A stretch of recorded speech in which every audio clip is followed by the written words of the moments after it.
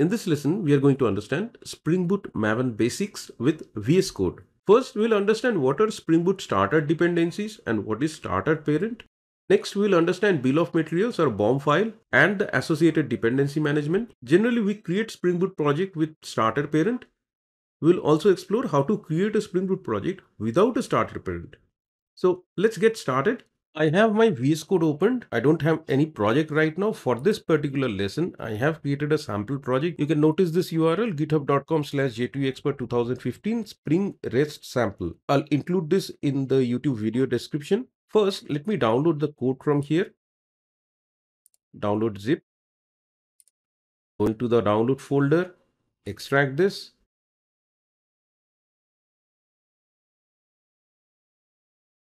Removing the -main part, placing this in a specific directory where I keep all VS Code Java projects. Going to VS Code and opening this particular project. File, open folder. This is the project, select folder. Now the project is getting activated. You can see Java activating. In the meantime, I can open the pom.xml. Let me resize this a little bit. So here, if you look at this particular Spring Boot project's pom.xml, at the very beginning, we have this parent tag, and within that we have the Spring Boot starter parent. And at high level, you can see under dependencies, I have two starters, Spring Boot starter web and Spring Boot starter test. Now, what is this starter parent and what are this starter web and starter test? First, I'll explain this starters and then we will discuss this starter parent. So what are these Spring Boot starters? Theoretically speaking, Spring Boot starters are a set of convenient dependency descriptors that you can include in your application. Now, what is meant by dependency descriptors? That we need to understand. For example, if you want to create a web application, you can simply include the Spring Boot starter web in your pom.xml file.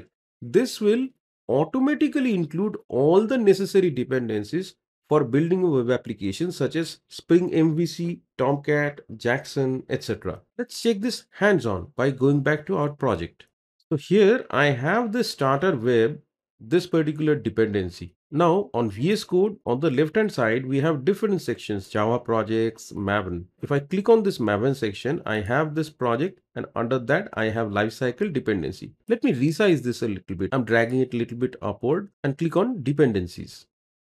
Let me drag it a little bit to the right hand side so that I can see the full limb. So here under dependencies, I have these two starters, web and test. On the left hand side under dependencies, we can see these two. Now for a specific feature, a specific starter is created. For web, I have a starter.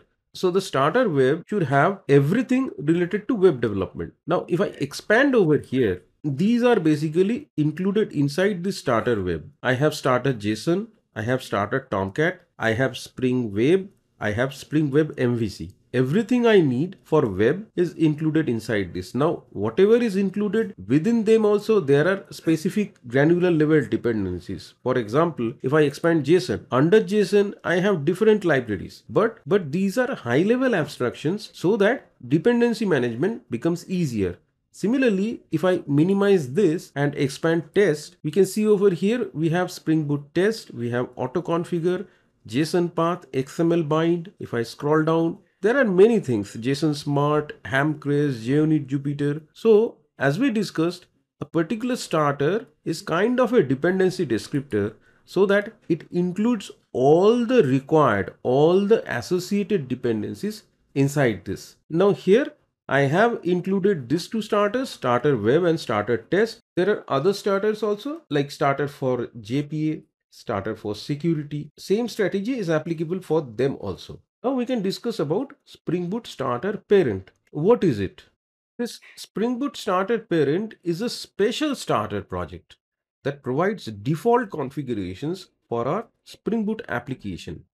Like default configuration, we mean Maven plugins such as Maven failsafe plugin, Maven jar plugin, Maven surefire plugin, Word plugin. All of this are included within this starter parent so that when we include this starter parent inside our project pom.xml, all these plugins and configurations are available inside our project pom file. Let's see how this works. Let me press Ctrl button and hover my cursor on top of this. If I click over here, now we can see this particular starter parent POM, which is version 3.3.6. Now, Spring Boot Starter, what it contains?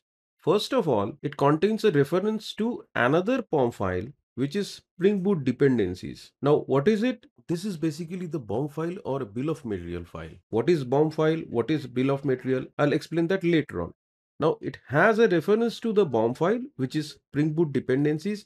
And also, if I scroll down under plugin management, it has multiple plugins, the ones that we were mentioning: Maven compiler plugin, Maven jar plugin, Maven var plugin.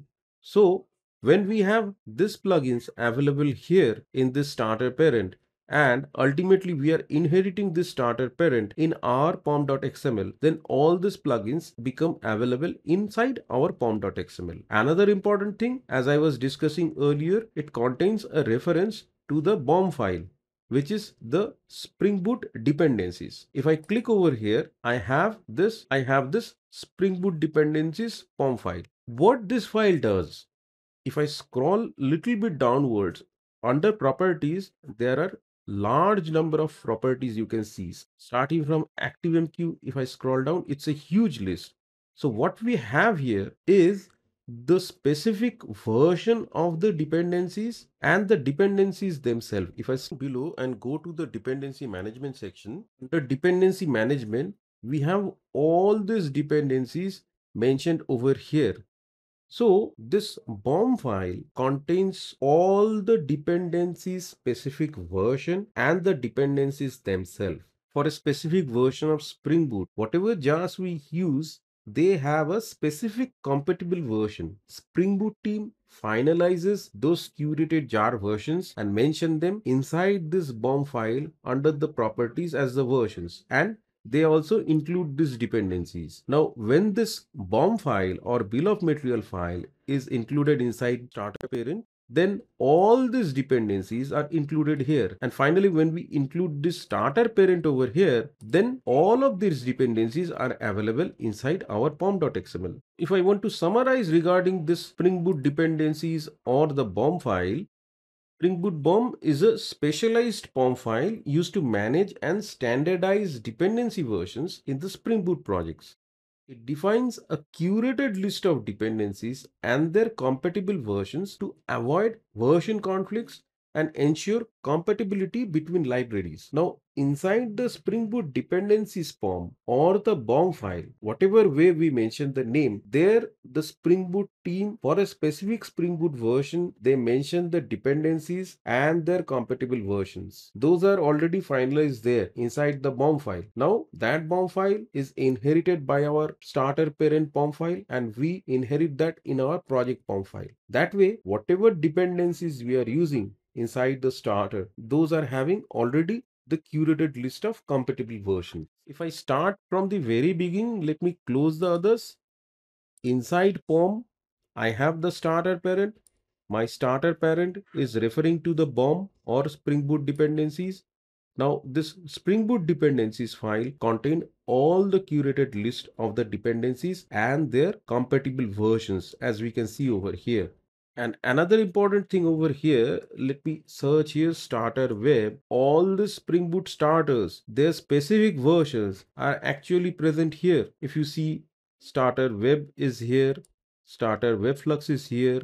Every starter dependencies, the specific dependencies with 3.3.6 are present here. Now, that is why when we are including them inside the pom.xml, we don't have to mention the version. You can see we are not mentioning any version over here. Under this specific dependencies, say for Spring Boot starter web, here I can see I have this dependencies under this Spring Boot starter, JSON, Tomcat, web, etc. If I control click on top of this, and if I scroll down under dependencies, now you can see starter, starter JSON, starter Tomcat, which exactly matches with this one. So there is a good amount of dependency between our pom.xml and the BOM file. In between, we have the starter parent. Now the starter parent and the BOM file, this is not directly exposed to us. We define our pom.xml and there we include this starter parent. Internally, this starter parent uses the bill of material, and our starter parents are available in our POM file. But it is always good to know this basic important fundamental concepts. Another small thing I want to show you, this is the Maven view. Under this Java view, under Maven dependencies, if you see, it shows all the granular level dependencies which are associated. Under Maven, we see the dependencies, but here the granular level libraries or jars are directly shown to us. In Maven, we get a view in a little bit different way. First, we have the starter dependencies, and then it's kind of a tree structure. One small thing I want to show you, right now we have everything related to 3.3.6. If I go here and change this to another version, maybe some higher version, 3.4.0, let me update to it, Control S. A build was modified. I want to synchronize always. You can see immediately these versions got changed. If I expand them, the dependencies or libraries inside them, they were also refreshed. Similarly, now if I go to Spring Boot starter parent, it would be associated to version 3.4.0. Same about the BOM file or the bill of material file. This would be associated to version 3.4.0 because the library versions may change. There is no guarantee one version compatible with the lower would be compatible with the higher version. So that is the way it works. We have our Spring Boot project POM file that actually inherits the Spring Boot starter parent, and this starter parent actually inherits the Spring Boot dependencies, which is called the BOM or bill of material file.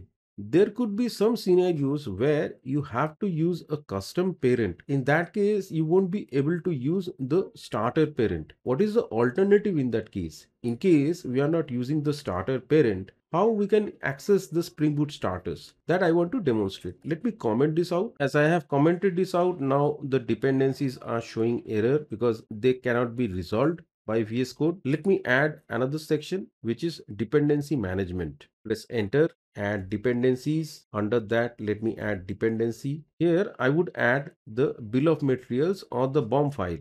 Group ID would be same. Let me add the Spring Boot dependencies, and two additional things would be there. One is type. This type should be of POM, and another is scope. Scope is import. So here we have added the version 3.4.0, type as POM, scope as import, and we have just saved it. Now the build is going internally. If I expand the Maven and dependencies, we can see this starter dependencies like web and test, they are resolved. If I expand them, we have the internal dependencies. Same for test. These are all there. If I expand them, all the internal dependencies are there. So this is how we can use the BOM file directly inside dependency management when we are not using the starter parent directly. So to summarize what we learned in this lesson, we went through the basic structure of a Maven POM file in a Spring Boot project. We understood what are the Spring Boot starters, what is the Spring Boot starter parent, what is the BOM file or Spring Boot dependencies file or bill of material file, how this starter parent, BOM, they're dependent on each other, and finally we saw an alternate way to create Spring Boot POM files without using the starter parent. In case you found this lesson useful, I would request you to like this video and subscribe to the channel. If possible, I would encourage you to share a comment with your feedback or input or suggestion for videos on new topics that would help me and encourage me to create new lessons which would be relevant for you. Thanks a lot for your time.